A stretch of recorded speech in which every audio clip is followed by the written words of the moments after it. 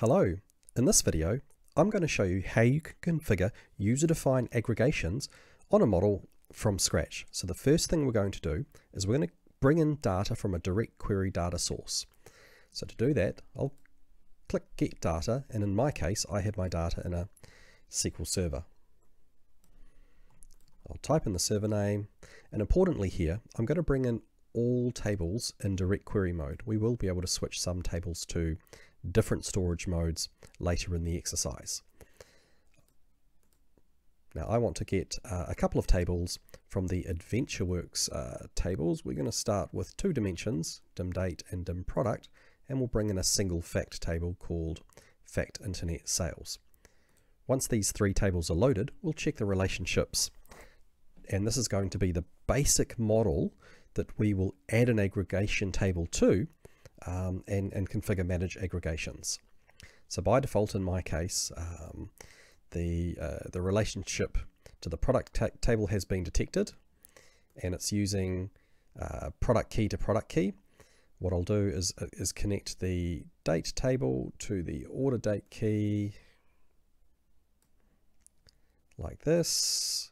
We'll assume referential integrity and we'll click OK, and hopefully that connects in nicely. So as mentioned, the product table is connected using the product table. We'll do this do the same thing as well. Clicking assume referential integrity means any direct query statement that gets generated to the data source will use inner joins rather than left outer join. It does assume that you've done the work too, as the feature suggests. You have referential integrity in your data source, but it's not important to the process of managing aggregations. So now we have a basic three table model. We can start dragging columns and creating measures and building a report.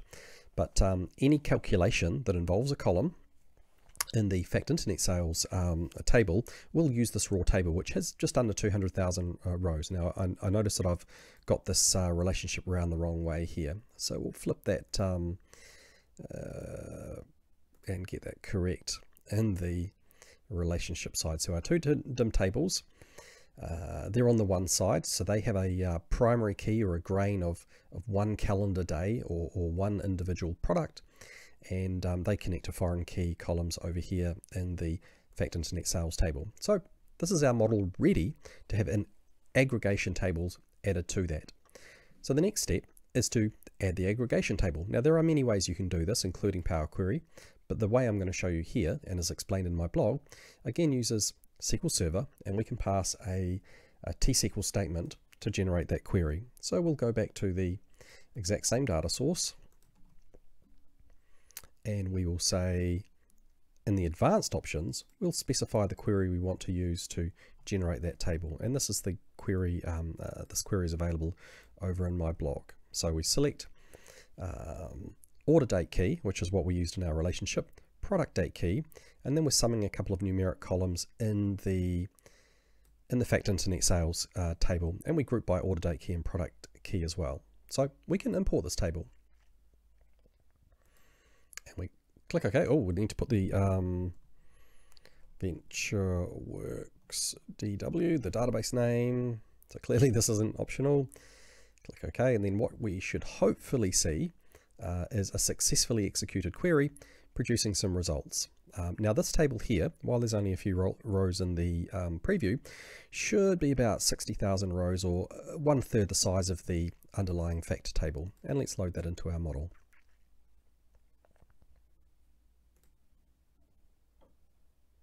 Okay, and this process will take as long as it takes to load the table, which shouldn't be too long in this case. So the first thing I want to do once the table has been loaded is give the aggregation table a meaningful name. Now this table will be automatically hidden at one of the latest steps.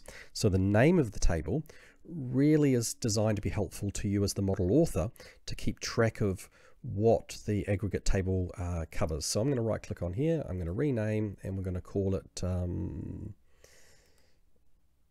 not the name of the query. There we go. So what what I'm suggesting here in this name is this is an aggregate table because it has ag in the name.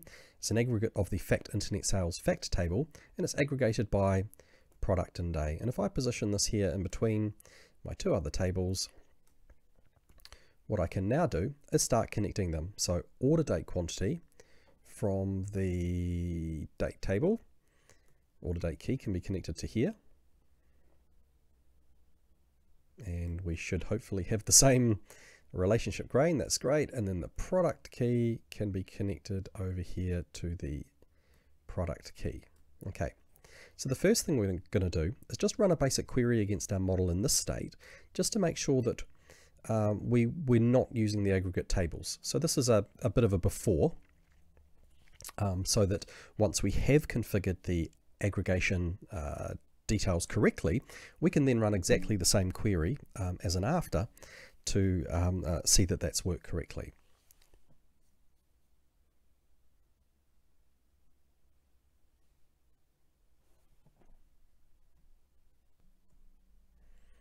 And here's the aggregation, the relationship to product key.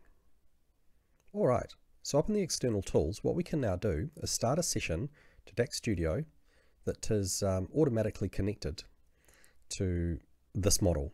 And then we can run a quick query just to test to make sure that the aggregation is being missed. So and you'll notice now that the aggregation table we just added is visible here. It's not italicized to show that it's invisible. So now what we can do is copy across a DAX query that is going to perform a sum of sales amount. Oh, what we need to do now, first of all, actually, is add these measures to the model. So we'll jump back to our Power BI desktop model, and we'll add 3 measures to the fact internet sales table. So we need to jump back to the report view, and we can say I want to create a new measure, and we're going to add 3 measures here. The first one is going to be just a sum, because we're using the sum function here, of the sales amount column in our fact table. Now note, we're not going to come back and modify these queries. Even though these queries believe they are referencing a column in the fact table, later when we configure aggregations, we'll be able to automatically reroute these queries to the ag table without needing to change this DAX. So we have a sum of sales amount, sum of order quantity, and finally I'm going to do a count of table. Oh, I think I've just added this one twice. So let's put this in, click OK. So that was our second measure. Then finally, what we'll do is we'll add our third measure, which is just a simple table count. And save.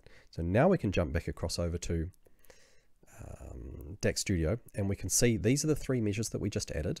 And we're grouping by calendar year and color, which happen to be 2 columns in each of the date table, each of the dimension tables. Notice these aren't on the grain, the primary key of the table. They can be any column within there. So let's turn on our server timings from the ribbon, and down here in the bottom corner we can see that it's waiting for trace to update. It's ready to be run now. We can click the run button, and it shouldn't take too long, just 1 or 2 seconds. We can see the results of that query, 36 rows. But importantly, what we're looking for here is in the server timings tab. At the moment, there's a single row here. There's no information here about whether any attempt was made to try and use any aggregation tables. Even though we have the aggregation table in the model yet, the model doesn't actually know it can be used as an aggregate table. And also here in the subclass, we see that it generated a SQL statement, which implies it fired the query out to a direct query data source. And we can see the XM SQL statement. You know, I should probably be able to copy this statement over to a T-SQL query client and run this and probably get the same results. But it took 1.65 seconds. But we know that that's not working. It's not using the ag table just yet. So now let's jump back to the Power BI model and configure the aggregation table so that it can be used. So we go to the data model here, And on the aggregation table in import mode that we connected, let's click the ellipsis and go to the Manage Aggregation option here. All right, so we don't need to configure the order date key. The reason why we don't need to configure that is because we have a relationship to that table. There's an alternative method for you to use aggregate tables, which I will cover in a later blog and video, but for now we can leave that blank. Order quantity, which is a numeric column in the fact table, we do need to configure something here. So we're going to say that the order quantity column in our aggregation table is an alternative when the sum function is used over the fact table over the order quantity column. So we're defining that the order quantity column in our aggregation table is an alternative to the order quantity column in the detail table when the sum function is being used.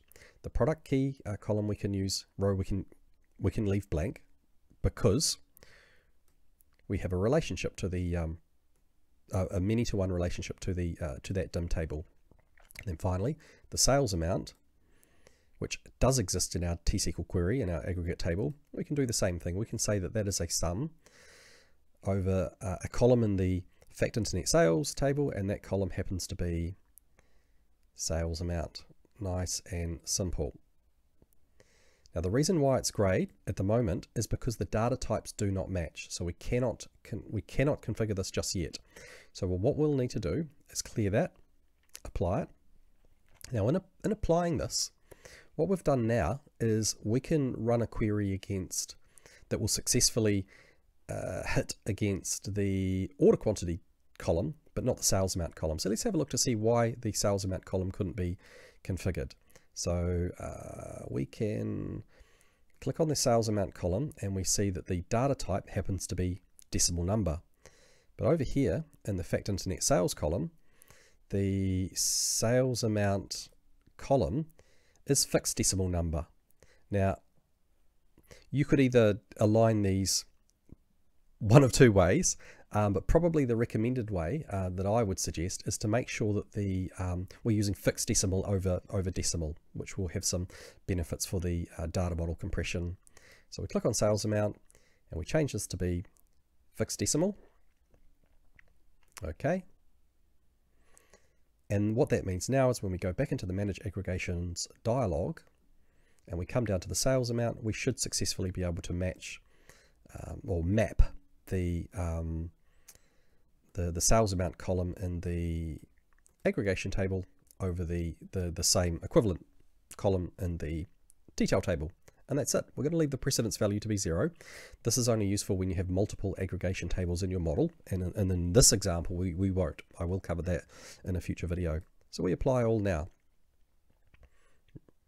Now what's happened is the aggregation table has automatically been switched to become hidden. So it's not accessible or visible to your end users. You do not want people to be writing reports or calculations using columns in this table. You want people to be still using the columns here and have the system take advantage of the columns in the hidden aggregation table when it can and when it makes sense. So the last thing we're going to do while we're in this mode is set the storage mode for the 2-dimension tables to be dual mode. So I'll click on the dim product table and under advanced I'm going to change from direct query to dual. And what dual mode does is it creates 2 versions of the table. One is a direct query version and the other is an import version. So at the moment it's going to import data into the model. Now when it will use the import version when it makes sense, such as a slicer query or a query to generate values for a slicer that only needs to scan the column in this table and not connect or join to any other tables to get its values.